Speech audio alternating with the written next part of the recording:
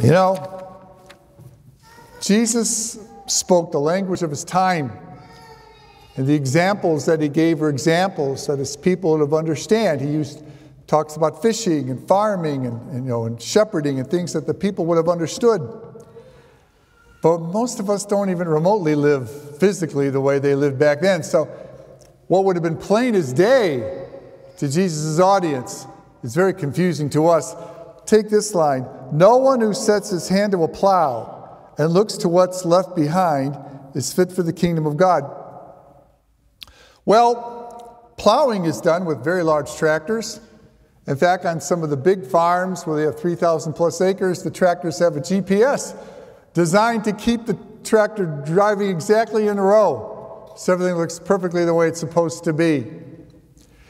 But that's not exactly how they farmed in Jesus' day.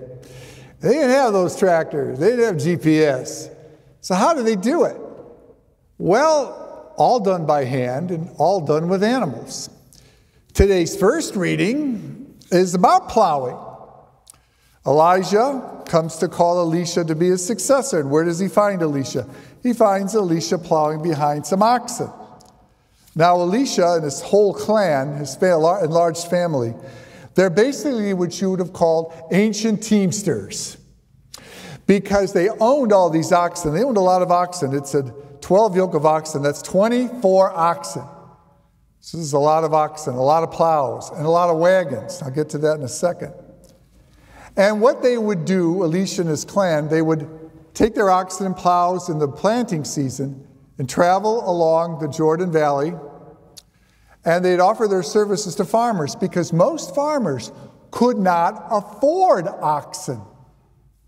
They would rather have a cow that would give milk all year than to have an ox that couldn't provide any food until you killed it.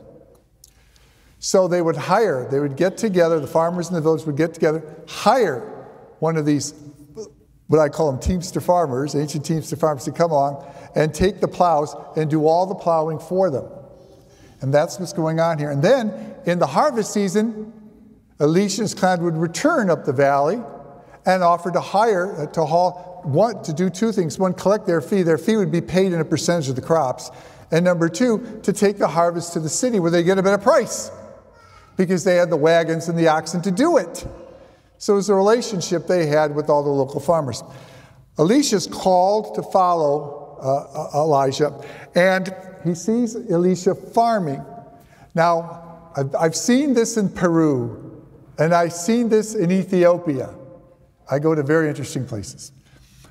But the reason I go to these third world places is because I get to experience things the way people live a lot closer to the time of Jesus. And in Ethiopia, I had a chance. I paid a farmer a couple of bucks. He let me do it. Try plowing behind his oxen. And when I did it, I understood what Jesus was talking about. This is what you do when you plow behind an oxen, a yoke of oxen, which is two oxen. The yoke, by the way, well, today it's made out of metal, but back in Jesus' day it was made of wood. It hooked up the two animals by the back of their necks and their upper shoulders, connect them. And in between the two animals would be the arm of the plow, and then you'd stand behind. But imagine you have the two oxen in front of you hooked together by the yoke, and you're holding the plow.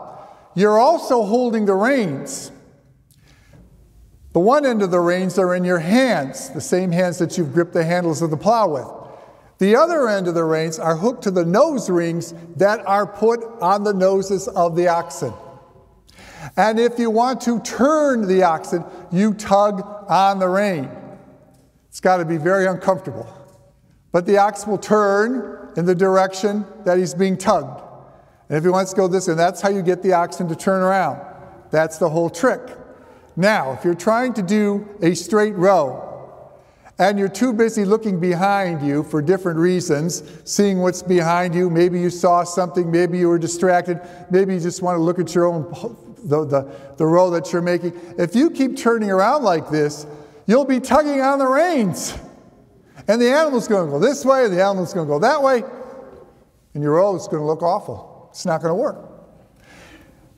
And when I saw it and experienced it, I said, this makes perfect sense. No one who sets his hand to the plow and looks to what's left behind is fit for the kingdom of God. What Jesus is telling you is what's past is past. Whatever you did wrong and you seek confession, it's forgiven. He wants people to think forward and not live in the past. He wants people to look at the direction that their lives, think of your life as a furrow that you're plowing. And the straighter you can make it, the better off you'll be.